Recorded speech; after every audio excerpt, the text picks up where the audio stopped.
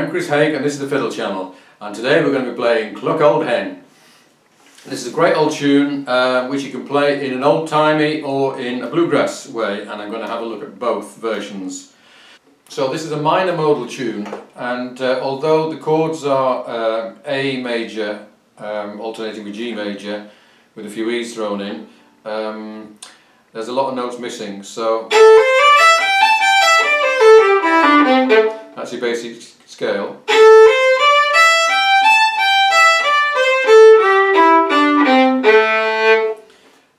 A lot of people love these minor modal tunes, as do I, and it's because of that kind of archaic feel that people like them. So let's play through once with the chords and just listen out for the fact that listen out to what the chords are doing. The fact that they're A majors and we're playing as if they were A minors.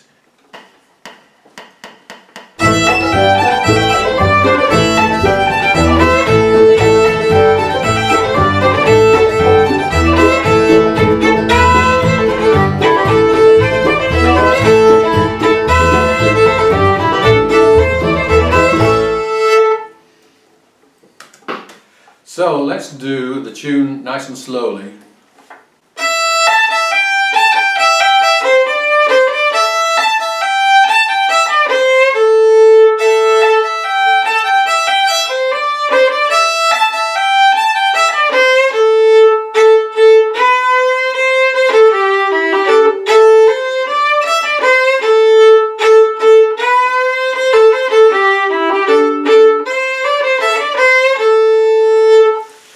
Now the first thing you might notice about it is the C's are very flexible, shall we say.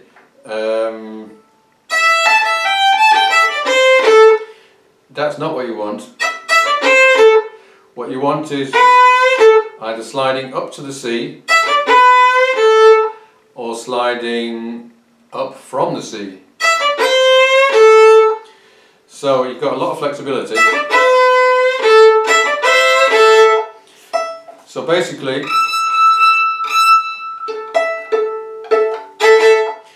that C can be almost anywhere in between B and D, and in fact one nice place for it is right in the middle between the two. So that's a neutral note. And you can do the same thing to the G's. So you can, if you take the F sharp and the A and you place that second finger, then that, if you play it with confidence and accuracy, then that's a note you've never heard before.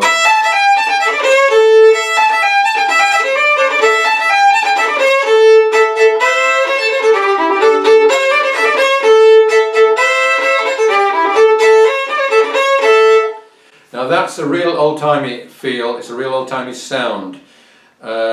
Bluegrass players would die rather than be heard playing a note like that. But this is a real rustic tune, and if you mix that in with plenty of scrapes and scratches, which I'm going to show you a bit more about a bit later, then it really does work. But I think it's the C in particular which is the one you want to pay attention to. So as I say, either slide up or take the C from the C natural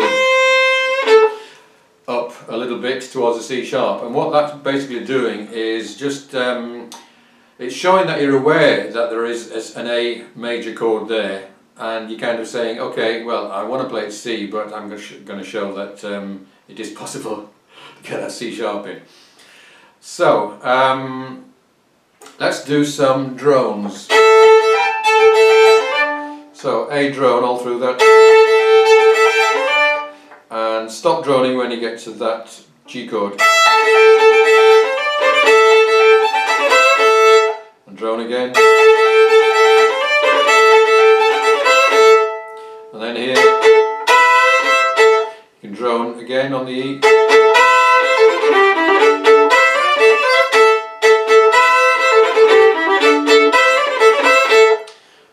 You could put an E underneath the A.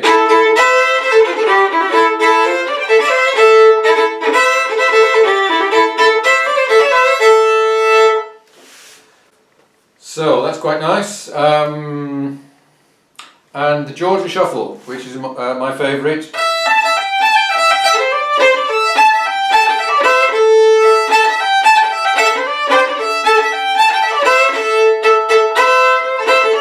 It only really works in the first half. So basically, you jack-a-doom, jack-a-doogie, jack-a-doom, jack-a-doo, jack-a-doom, jack. We get in the accent on the down bow.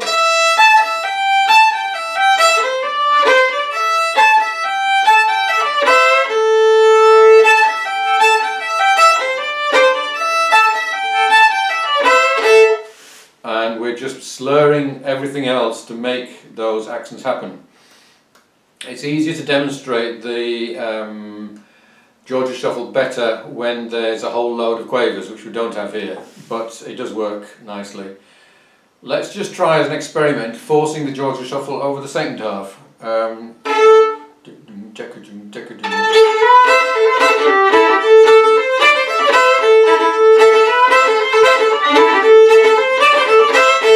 So it does work, but you kind of sacrifice some of the tune in order to get there. So I wouldn't recommend doing that the whole way through. Let's play all of those ideas over the chords.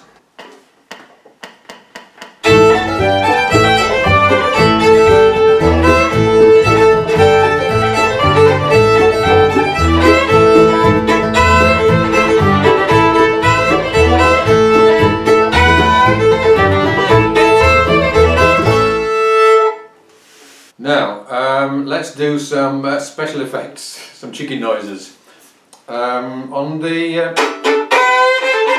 that bit, if you go right down to the heel and just bang the bow down.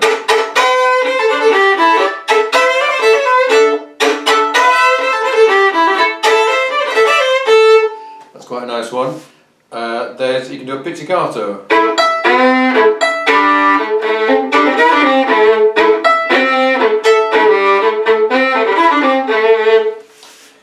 And there's a good one, it's quite hard, third finger on the E string playing an A, fourth finger on the A string playing an E, and then you alternate that with a sliding parallel fifth on the second finger. Let's try putting that in bar 12.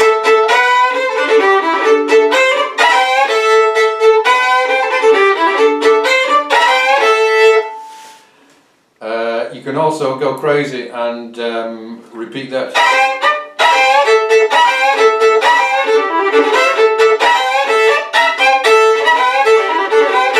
Over and over. Let's just try a few chicken noises.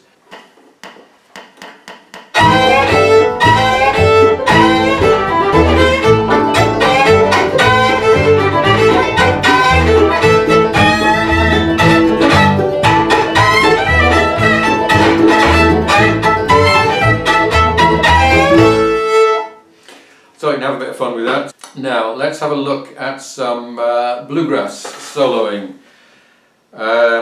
First position. You can use the A minor blues scale. So starting on the bottom A.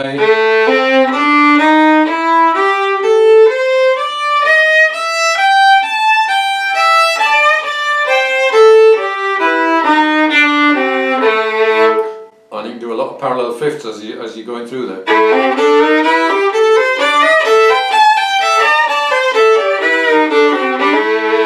Which adds to the barnyard rusticity of the tune. Let's do a bit of soloing, first position with the blues scale. And we'll go 3 times round.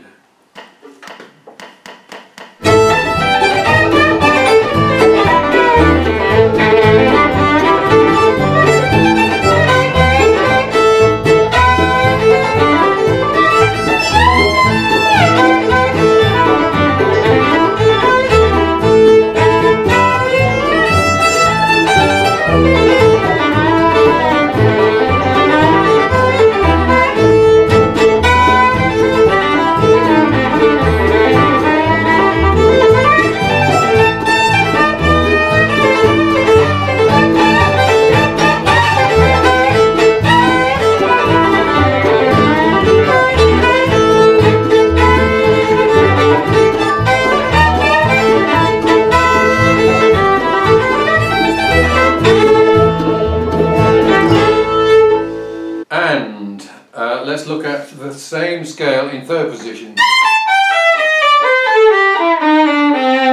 So we're going to start off on a third position C note on the first finger. So up the pentatonic, flattened third, natural third. That's 1 octave.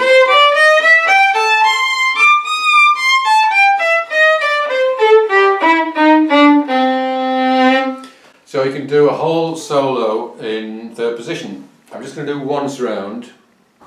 Just going to go once round.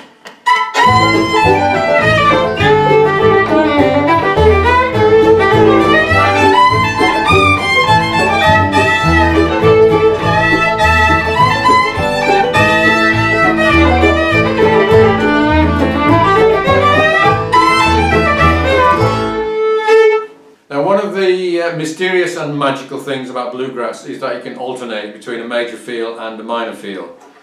And Vassar Clements was the master of the minor feel, but he would alternate.